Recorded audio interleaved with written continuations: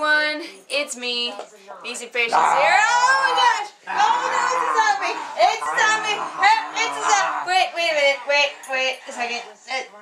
It's just my husband. Okay everybody, we're here in a dimly lit cabin to talk to you about having gone to see World War Z, the movie. I am here with my hubby, Hello. Adam. And we went to go see that movie, and now we're going to talk about it, and there are going to be spoilers all over the place. So many. So turn back now if you don't want to have the movie spoiled, and there might even be spoilers for the book. And if you want my review on the book, go check it out. I already did that. I'm that awesome. Since this is the first time my husband and I are collaborating, it might be a little weird and kind of different. And you guys know that I kind of wing these sort of things. So hopefully we'll try to keep it structured, and I've got my little notebook back over here to help keep it structured. So our opinions of the movie differ, which is why we're both here. She's wrong. Yeah, whatever. I tend to be very harsh on movies, and he tends to be, in my opinion, a little too nice to them.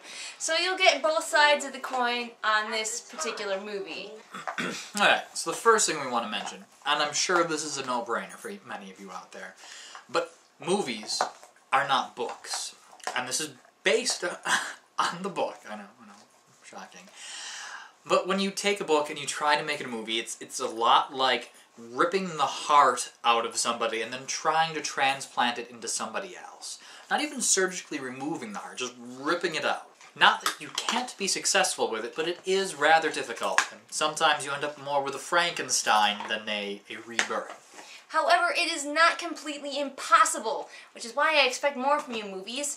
Some movies that I think did really great adaptations are Lord of the Rings, the Hunger Games, and even Harry Potter to some extent really at least captured the feel and the tone and the ideas in the books that they're based on. So it can be done. I feel World War Z did capture the feel and the tone, at least, of the book. However, obviously, I disagree and feel that it did not. It's helpful for this review if you have read the book. And that leads me to my beginning question, I guess. Got my little notebook here. Why was it even called World War Z? Because in my opinion, it has almost nothing in common with the book. Let's see. We'll just start going down the list, and then we'll go back and forth here. There were only a few lines that I recognized from the book, and a few brief characters that got more of cameos. If you're not familiar with the book, go get familiar with the book. But the way the book goes is that the sort of main character is actually sort of a non-character, and he's just interviewing all of these people who have survived the zombie war. He says he wants to get the human side of the war, and I don't feel like they completely bypassed that in this movie. They just shot off into left field.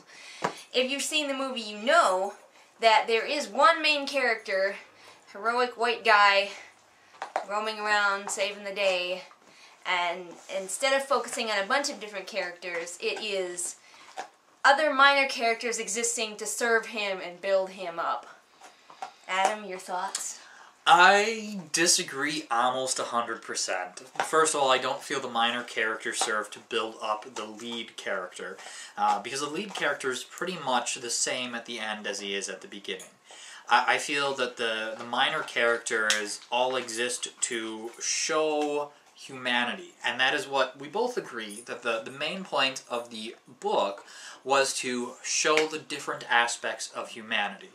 Now this again comes the difference of media. In a book, they dedicated a chapter or two at least to each character.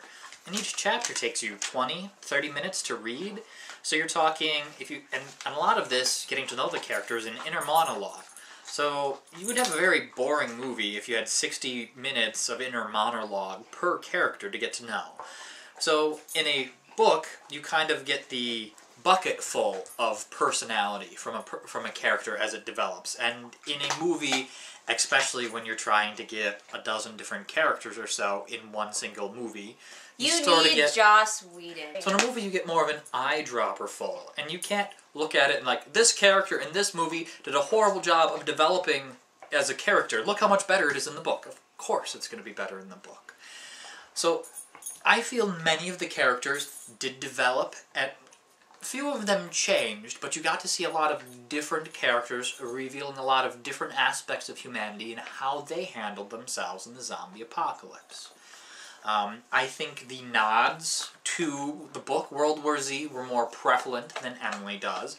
I don't think it just has to quote verbatim dialogue in order to be a nod to it. It has to have at least a little bit more than a few sentences. It to me, was clearly set in the same world. Well, and it had yeah, it was set in several the same world. aspects. Okay, set in the same world, right? Which brings me to my next point. The thing is called World War Z, and the book did an excellent job of making it clear that it wasn't just America in this war, and other countries were doing better than the United States. In this one, yeah, okay, you saw that the United States was overrun, but it was still one white American traveling the globe, saving the day, or kind of dooming everyone he encountered, but that was just a little thing. As an aside, the movie never specifies which national heritage he specifically comes from. He himself, though He's like from Boston or something. He is living in Boston at the beginning of the movie. He is working for the UN and has a history as a field agent for the United Nations. He could be from any English-speaking country of the United Nations. Yeah, but he is a white guy with an American accent.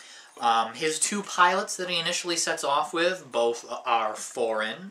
Let me finish my thought first, before you start. It's not just America. Before you come back with your rebuttal. Okay, so in the book, you get the opinion, you get like the stories, the personal stories of people from all over the world, from China, from India, from Israel.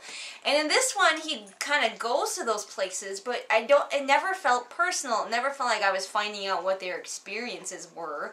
And in the book, Israel is doing really well, and in the movie, they're like doing really well until this white guy shows up, and then he brings the bad luck with him, and all of a sudden they're overrun.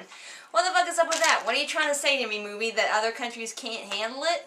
Well, okay, Go. One city in Israel was overrun. They didn't even call in the airstrikes yet by the time the guy was running away. I'm sure they were going to handle it.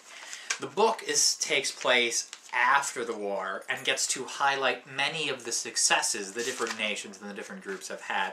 The movie is taking place at the beginning of the war, in which 99.99% of humanity is killed. It's hard to be, yeah, look at how awesome other parts of the world are doing when they're all getting slaughtered. Which kind of misses yet another point in the book, and I know I'm starting to sound like a broken record, but it brings me back to my initial point of why call it World War Z when it's going to have very little in common with World War Z other than the universe, the world. In the book, again, going back to the book, Because she's a broken record. the thing is like the story starts at the end of the war, and he's getting people's experiences from it, and that was a way that the book was not just another zombie story, because all of them deal with the outbreak. I'm sick of the outbreak. I want to know. I wish it had taken place more as the war was ending, like the book did, than the outbreak again. We've seen it. Well, they didn't take initial outbreak. They pretty much took everything was already overrun for the most part. Yeah, but and a lot of them do that, you know? This like, the guy wakes up and suddenly his street is full of zombies and he's got to run. Yeah, but this stuck with the movie the movie stuck with the book because the book was one of the few times where humanity and civilization survive. In other zombie stories, humanity survives, but not civilizations. We got clubs and we got guns, and that's about it. When the gas runs out, we're done. But civilization and nations survive. They continue to have resources, though using those resources usually costs lives. And so it has much of the same atmosphere as the book does. I disagree, but carry on.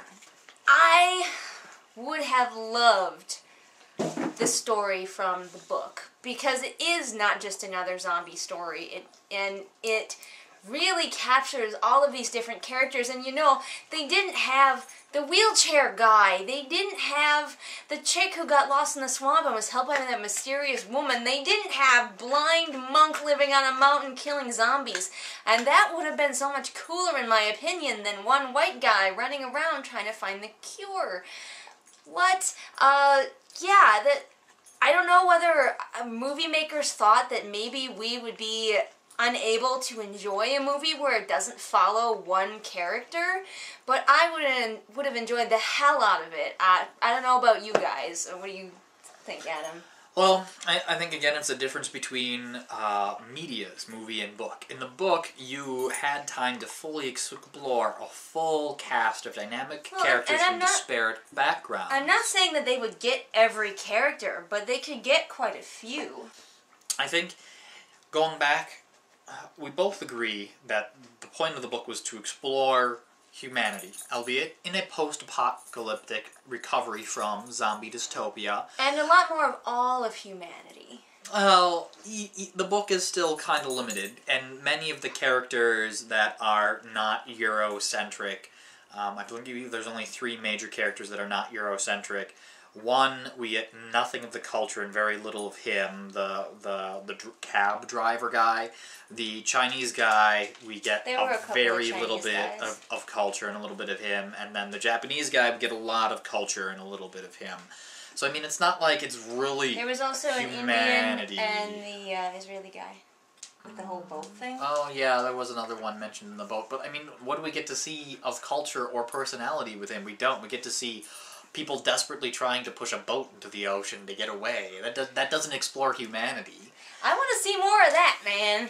Boats getting dragged into the ocean. Yeah, I was waiting for one of the scariest things in the book is that, like, the zombies are fucking under the water grabbing people. They didn't even, what? That would have been so cool looking. Back me up on this. I don't get me wrong. I agree, some things could have been cooler, like watching blind monk slaughter zombies would be a pretty freaking awesome action movie. But I think they were trying to capture humanity. And, I mean, I don't think the book succeeded in capturing humanity. Obviously, a movie's going to have a much more difficult time with it. You're getting an eyedropper full of different pieces of humanity at a time, trying to squeeze it into a movie. And for the media, I think it did a good job. You only get brief snippets of them, but you explore many different types of humans and how they handle the apocalypse.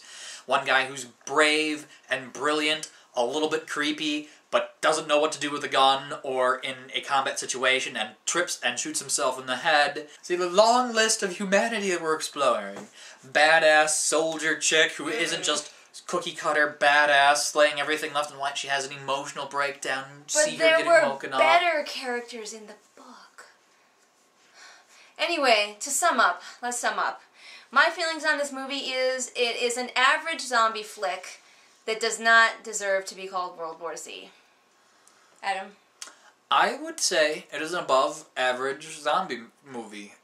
It is not an amazing zombie movie. It's not a 28 Days Later. It doesn't revolutionize the genre. But it's definitely above average, especially considering the zombie movies we've been seeing in general in the modern era. I mean, the last 5 to 10 years. I think it does a good job of paying homage to the book World War Z. Well, there you go. Our 2 opinions. I do agree. There are cooler characters they could have followed. I still want blind ninja zombie killer. Right? He was awesome. That's what I loved about the book. Every time there was a new character, I'm like, well, no, this is my new favorite character. So if you haven't read World War Z... Ninja zombie killer, my favorite character. There was no new favorite character after that. If you haven't read World War Z and you like zombies, definitely go check it out. If you like zombie movies, yeah, go watch this one. It's pretty cool on the big screen. We didn't see it in 3D because... Why? So, yeah, we can't help you with the 3D, but if you like zombie movies, go see it in the big screen, but maybe if you've read the book, be prepared to maybe be disappointed, unless you're like him. But, thanks for watching this initial impressions review with the both of us. I don't know if we'll do another one of these collaborations again, because we have, like, very little time together to do this kind of thing. But if you guys, like, overwhelmingly love it for some reason, let us know. Maybe we'll try to do more. Peace out.